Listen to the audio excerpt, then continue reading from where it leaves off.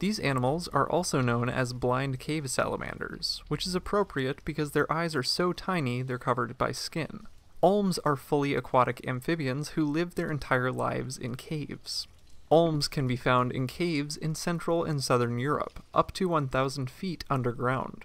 They specifically live in karsts, which are places where rocks like limestone have been eroded by water, thus creating the difficult-to-reach caves in which the olms live.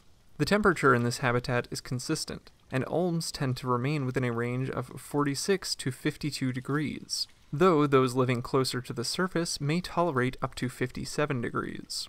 Olms may appear light in color. These olms have bright red external gills, and when exposed to light, their skin darkens, meaning they aren't albinistic as previously believed. There are also darker variants who were once believed to be a subspecies, though this is now contested. These darker variants are more rare, have shorter heads, and live closer to the surface. Something fascinating about olms is that their front feet have 3 toes, while their back feet only have 2. Also, the paler individuals can be see-through on their undersides, much like glass frogs, which makes determining their sex easy for scientists studying them. While olms don't have any known predators, other threats to olms include habitat loss and pollution, which has contributed to the loss of known populations. The paler individuals aren't known to reach more than 10 inches, while the darker individuals may max out at 16 inches.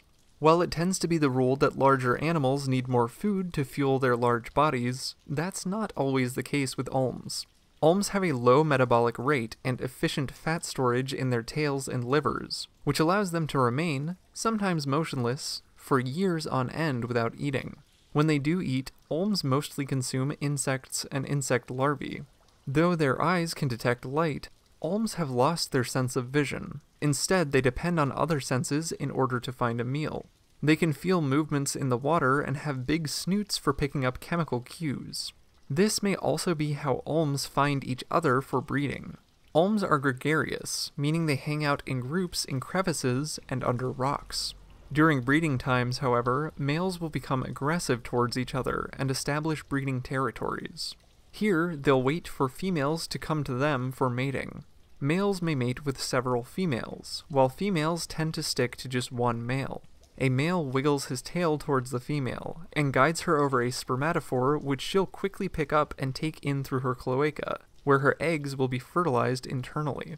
The female will leave and develop her own egg-laying spot, where she'll begin laying eggs about 2 to 3 days after mating. She'll lay eggs for about a month, producing upwards of 70 eggs laid under rocks and in crevices. She'll guard the eggs as they incubate, which may take anywhere from 90 to 180 days depending on the surrounding temperature. The babies hatch looking like smaller versions of adults, because, like axolotls, olms are neotenous, meaning they retain their juvenile characteristics throughout their lifetime. It'll be 15 years before the young are ready to reproduce, and this cycle will only occur every 12 years. It's not exactly known how long olms can live, but it's estimated they may live longer than 100 years, which would make them the longest living known amphibians alive today.